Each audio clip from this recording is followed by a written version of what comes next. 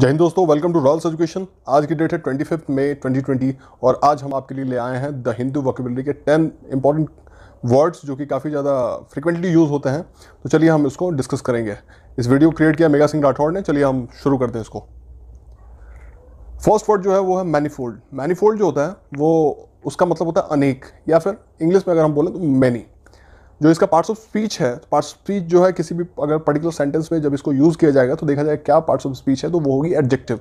Adjective के बारे में आपको बताऊँ, adjective is a word which add something in the meaning of a noun और अ प्रोनाउन और विच क्वालिफाइज अ नाउन और अ प्रोनाउन। तो उसको हम कहते हैं कि ये एडजेक्टिव है, राइट। यहाँ पे हम देखेंगे कि इसके बारे में मैंने बताया कि इसको अनेक कहते हैं या फिर मैनी कहते हैं। अब इसको थोड़ा समझिए। किसी भी अगर मैं आपको किसी मशीनरी के बारे में बताऊं जिसमें कि फ्यूल या फिर ऑयल यूज़ होता है, तो आप पाएंगे कि डिफरेंट छोटे छोटे पाइपलाइंस होते हैं जो एक ही जगह से निकल के दूसरे जगह पे जाते हैं। उन सभी को हम मैनिफोल्ड्स कहते हैं। इसका मतलब कि एक जगह से जब कई सारे चीज़ें डाइवर्जेंस मिलते हैं तो उसमें कई सारी लाइनें निकलेंगी, उसी को हम कहते हैं मैनिफोल्ड। जनरल टर्म में भी इसका यूज़ होता है मैनी के लिए।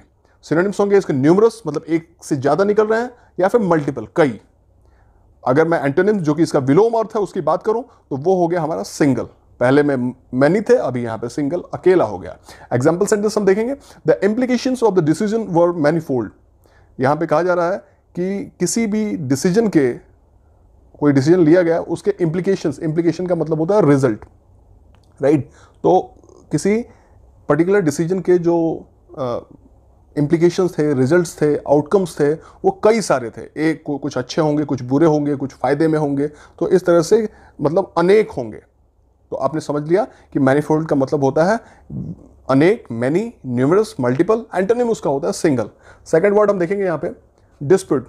डिस्प्यूट जो है वो हमारा नाउन है। Noun is the name of anything. आप चाहे पर्सन हो, प्लेस हो, या फिर थिंग हो। थिंग में आप एनिमेट थिंग कह सकते हैं, इनएनिमेट थिंग कह सकते हैं, या फिर कोई भी एब्स्ट्रैक्ट आइडिया हो, अगर उसका नाम है तो फिर वो नाउन है। पार्ट्स ऑफ स्पीच है ये। और इसका हिंदी अर्थ जो होता है वो होता है विवाद या फिर डिबेट।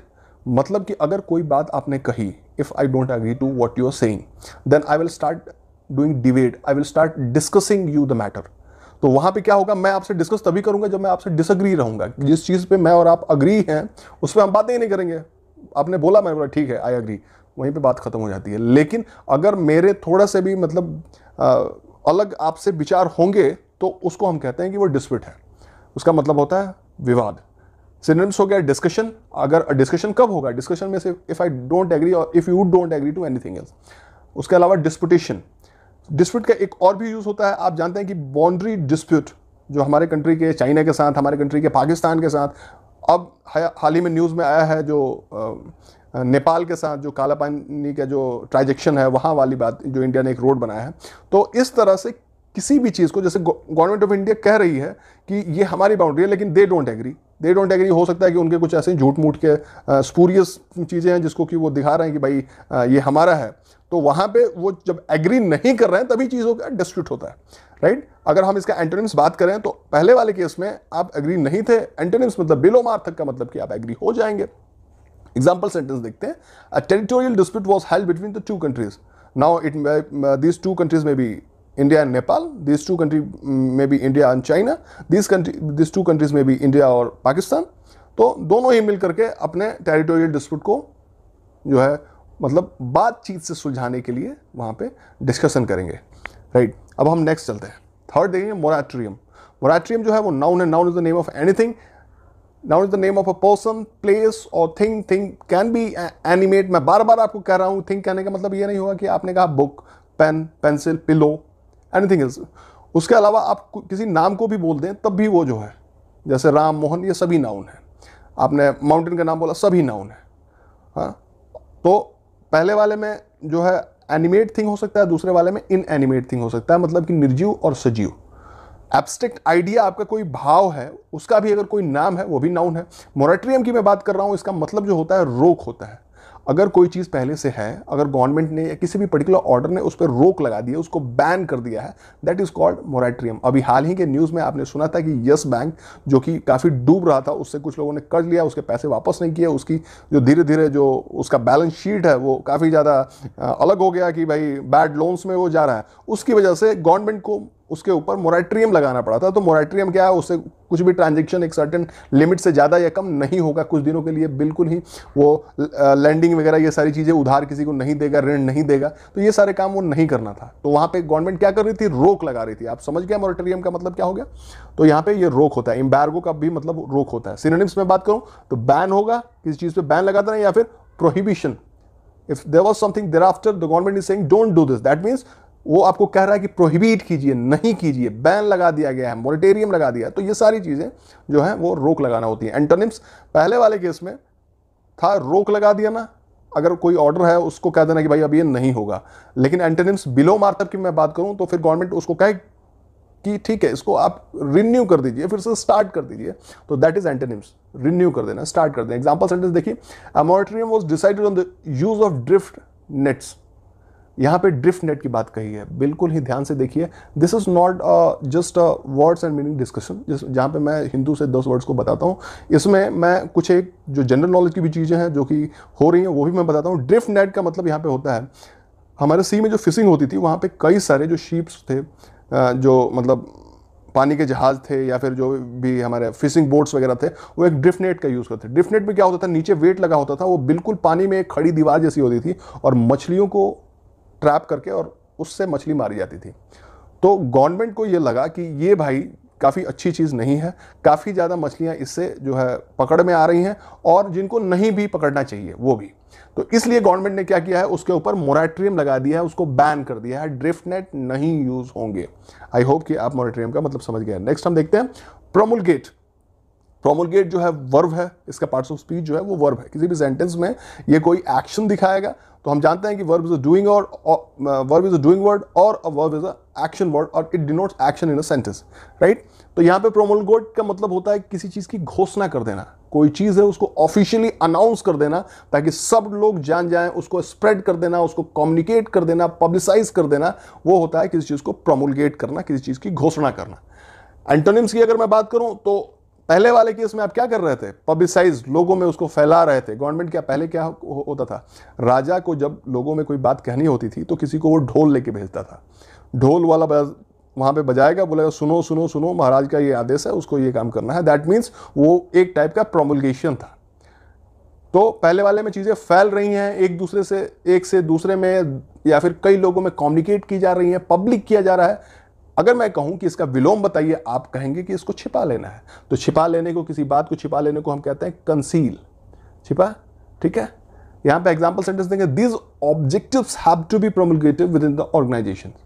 अब यहां पे कहा जा रहा है कि कोई उद्देश्य है, किसी भी ऑर्गेनाइजेशन का एक पर्टिकुलर उद्देश्य होता है कि ये किस लिए बना है, क्या काम करेगा, गवर्नमेंट के डोमेन में, पब्लिक के डोमेन में, या फिर इसका अपना क्या फायदा है, क्या नुकसान है, ये क्या काम करने वाला है। तो किसी भी ऑर्गेनाइजेशन का एक ऑब्जेक्टिव होता है that has to be told to everyone else who is working in that organisation. तो उसका प्रमोलगेशन, जो भी उस ऑर्गेनाइजेशन के जो लीडर हैं, जो भी उसके ऑनर हैं, वो लोग ऐसा काम करते हैं। तो यहाँ पे प्रोमुलगेट का मतलब आई होप कि आप समझ गए हैं। नेक्स्ट हम चलते हैं, फिफ्थ हम जानेंगे डाइवर्स के बारे में। डाइवर्स जो है एडजेक्टिव है। Adjective is a word which add something in the meaning of a noun और अ प्रोनाउन और इट क्वालिफाइज अ नाउन और प्रोनाउन। मतलब कि एडजेक्टिव जहां पे होगा उसके बाद में हमेशा नाउन या प्रोनाउन होना ही है, या फिर अगर नहीं भी है, जैसे मैं बोला ही इज गुड, तो इसका मतलब कि आप समझ जाइए कि he is good in something, मतलब he is a good boy और कुछ भी, तो यहाँ पे वो एडजेक्टिव है। तो एडजेक्टिव जो है डाइवर्स की हम बात कर रहे हैं, हिंदी मतलब यहाँ पे होता है विविध, विभिन्न, अनेक, राइट। तो जो एक से अलग अलग उसके कई सारे फॉर्म हो उसको बोलते हैं हम विविध, डाइवर्स। इंग्लिश में हम देखें वेरियस होगा, सिनोनिम्स होगा, मेनी होता है, एक से अलग हो, जो मतलब कई सारे उसके फॉर्म हो, मेनी हो गया। सन्ड्री हो गया, सन्ड्री के साथ में हम इसको और भी लिख सकते हैं मिसलेनियस, ठीक है, जो एक से अलग ज़्यादा हो। एंटोनिम्स की मैं बात करूं तो फिर क्या होगा, पहले वाले केस में क्या हो रहा था कि एक से अलग है, अलग अलग है, विभिन्न है, विविध है। दूसरे वाले में मैं अगर आपसे पूछूं कि इसका उल्टा आपको बताना, आप क्या बताएंगे कि नहीं एक ही जैसा है, मतलब कि सिमिलर है। तो एंटोनिम्स इसका सिमिलर हो गया। एग्जांपल सेंटेंस देखते हैं, India has a huge culturally diverse population. तो इसकी बात काफ़ी ज़्यादा लंबे समय से अभी न्यूज़ में है और हम सभी जानते हैं कि इंडिया में आप यहाँ पे सुनते हैं कि कोई सिख, कोई जाट, मराठा, हिंदू, मुस्लिम, सारे लोग यहाँ पे हैं। उसके अलावा ये तो रिलीजन की बात होगी। अलग अलग भाषाओं में, बिहार में चले जाइए लोग भोजपुरी बोले हैं, बंगाल में जाइए आप वहाँ लोग बंगाली बोलते हैं, राजस्थान में राजस्थानी बोलते हैं, तमिलनाडु में तमिल बोलते हैं। हर एक मतलब भाषाएं भी अलग हैं, कल्चर अलग हैं, कि लोगों के रहन सहन, फूड हैबिट्स अलग हैं, टैबूज, जो भी सारी चीज़ें हैं वो अलग हैं। इस तरह से हम कह सकते हैं कि इंडिया की जो पॉपुलेशन है वो बिल्कुल ही डाइवर्स है, एक दूसरे से विविध है, अलग है। तो आप समझ गए हैं कि यहाँ पे डाइवर्स का मतलब क्या होता है। 6 हम देखेंगे एम्बार्क। एम्बार्क जो है वो वर्ब है, verb is a doing word और it denotes an action in a sentence. तो यहाँ पे इसका हिंदी मतलब होता है शुरू करना। जैसे हम बोलते हैं ही एम्बार्क ऑन अ जर्नी, ठीक है, ही एम्बार्क्स ऑन अ जर्नी। तो इसका मतलब किसी भी चीज़ को शुरू करने को हम बोलते हैं बिगिन या फिर एम्बार्क, तो शुरू करना। सिनोनिम्स क्या होगा? अगर शुरू करना सीधे सीधे हम बोल देंगे स्टार्ट करना या फिर कमेंस करना। एंटोनिम मैं बोलूं कि उल्टा इसका क्या होगा, तो पहले वाले केस में आप क्या कर रहे थे? शुरू कर रहे थे, बिगिन कर रहे थे, स्टार्ट कर रहे थे, कमेंस कर रहे थे। मैं बोलूंगा कि अब इसका उल्टा करना है, आप क्या करेंगे? चीज़ों को खत्म कर देंगे वहीं पे। So that is and. Embark का एंटोनिम्स होगा एंड, फिनिश। ओके, आप इसको फिर कंप्लीट भी कर सकते हैं, ओके, फिर फिनिश भी कर सकते हैं। एग्जाम्पल सेंटेंस की अगर मैं बात करूं तो सी embarked on a new career. तो किसी लेडी के बारे में कहा जा रहा है कि उसने नया अपना कैरियर उसको शुरू किया। तो आप समझ गए हैं कि यहाँ पे एम्बार्क का मतलब क्या होगा। 7th हम चलते हैं। 7th जो है मैसिव है। मैसिव जो है वो एडजेक्टिव है। Adjective is a word which add something in the meaning of a noun और अ प्रोनाउन और इट क्वालिफाइज नाउन और प्रोनाउन, उसकी विशेषता बताता है। हिंदी मतलब इसका होता है विशाल, जो काफ़ी बड़ा हो वो मैसिव होता है, ह्यूज। और वैसे ही अगर इसका सिनोनिम देखें, समान अर्थ वाले देखें तो इनॉर्मस या फिर जिगेंटिक। तो आप ये सारे का मतलब होता है विशाल, बहुत बड़ा, बहुत विशाल। एंटोनिम्स की अगर मैं बात करूं तो कोई चीज़ अगर बहुत विशाल है, मैं आपसे पूछूं कि उसका उल्टा क्या होगा, आप बोलेंगे कि स्मॉल, टाइनी। तो ये सारी जो है ये हमारी इसकी एंटोनिम्स हो गई, राइट। एग्जाम्पल सेंटेंस देखते हैं। I saw a massive रैम्पैट of stones. मैंने स्टोन्स के मतलब कहीं पे कोई चीज़, रैम्पैट जो था वॉल टाइप का या फिर कहीं पे कोई चीज़ इकट्ठी हुई होगी, उसकी बात की जा रही है कि मैंने काफ़ी बड़े स्टोन के रैम्पेट को देखा। 8th हम चलते हैं अंडरस्कोर। अंडरस्कोर जो है वर्ब है, verb is a doing word और it denotes some action in a sentence, right. तो अंडरस्कोर की मैं बात बोल रहा हूं, इसका मतलब होता है बल देना, किसी चीज को हाईलाइट करना, एम्फसाइज करना। ओके, मैं आपसे इस अंडरस्कोर के बारे में बात कर रहा हूं। While I'm talking to you, I just put a line under this particular underscore or under the synonym. That means I want that you should be seeing this particular word at first. आप पहले उसको ध्यान से देखें, आपको तुरंत लगेगा कि ओके, आप मैं इसके ऊपर एम्फसाइज कर रहा हूं कि भाई ये इंपॉर्टेंट है, इसको देख लेना। मेरा यहाँ पे मार्क करने का मतलब यही है। तो जब किसी चीज़ को आप अंडरस्कोर करते हैं, उसको हाईलाइट करते हैं, उसको एम्फसाइज करते हैं, लोगों के सामने ले आते हैं, राइट। तो आप उसके लिए मैंने यहाँ पे क्या किया था? अंडरलाइन कर दिया था। तो सिनोनिम्स का क्या होगा? हाईलाइट कर देना, अंडरलाइन कर देना, या फिर किसी चीज़ को प्ले अप करना।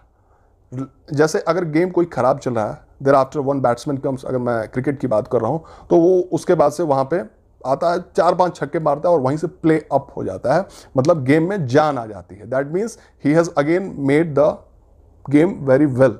एंटोनिम्स की बात मैं इसकी करूँ तो प्ले डाउन कर देना। अगर मैं किसी चीज़ को, किसी पर्टिकुलर वर्ड को, इसी जो लिख रखा है इसमें से काफ़ी छोटा कर दूं, दैट मीन्स मैं चाहता हूं कि आपका ध्यान वहां पर जाए या ना जाए। आप देखे होंगे पहले क्या होता था कि कई सारी चीज़ें, जैसे सिगरेट के पैकेट्स थे, अभी तो गवर्नमेंट ने कर दिया है कि काफ़ी बड़े बड़े शब्दों में आपको लिखना है कि ये स्वास्थ्य के लिए हानिकारक है, और बीमारी का फोटो भी बनाना है कि किसी को कैंसर हो रखा है। पहले कोई चीज़, जैसे आप शेयर खरीदते हैं, नीचे बहुत छोटे में लिखा होता है कि दिस म्यूचुअल फंड और shares are related to the market risk, इतने छोटे कि आपका ध्यान न जाए। तो वो चीज़ें क्या होती हैं? प्ले डाउन करनी होती हैं। मतलब ये उसका विलोम हो गया। अंडरस्कोर जहां हाईलाइट कर रहे थे उसको आप प्ले डाउन कर दिए। एग्जाम्पल सेंटेंस देखते हैं। The report underscore the issues. कोई समाज में इशू रही होगी, कोई रिपोर्ट, किसी गवर्नमेंट की रिपोर्ट ने या फिर किसी भी संस्था की रिपोर्ट ने, जो वहां पे सर्वे वगैरह जो भी चीज़ें की, उसने उस पर्टिकुलर इशू को हाईलाइट करके लोगों के सामने या गवर्नमेंट के सामने ले आया। तो आप समझ गए हैं कि यहाँ पे अंडरस्कोर का मतलब किसी चीज़ को एम्फसाइज करना, किसी चीज़ को बल देना, बढ़ावा देना, ये होता है। अब हम जानेंगे स्कम। आप हमेशा सुनते होंगे कि scum, he is come to injury, मतलब कि वो इंजरी की वजह से मर गए। तो मर जाना या किसी चीज़ से हार जाना, झुक जाना, ये हमारा स्कम होता है। वर्ब है ये, क्योंकि ये एक्शन बताता है। It denotes some action in a sentence. और इसका इंग्लिश अर्थ क्या होता है? ईल्ड होना, किसी चीज़ में हार मान लेना। सिनोनिम्स वैसे ही हुआ, गिव इन, गिव वे, ज़्यादातर यूज़ इसका मरने वाले सेंस में होता है, जब आप मतलब लड़ाई से हार जाते हैं, जब आप किसी बीमारी से हार जाते हैं, there after you yield to the particular जो भी है आपकी डिजीज़ हो गई या फिर इंजरी हो गई, उस केस में इसका यूज़ होता है। दूसरा अगर मैं बोलूँ कि फिर सिनोनिम्स क्या होगा, गिव इन, हार मान लेना, या फिर गिव वे, ठीक है भाई मैं हार गया, तुम अपना काम कर लो।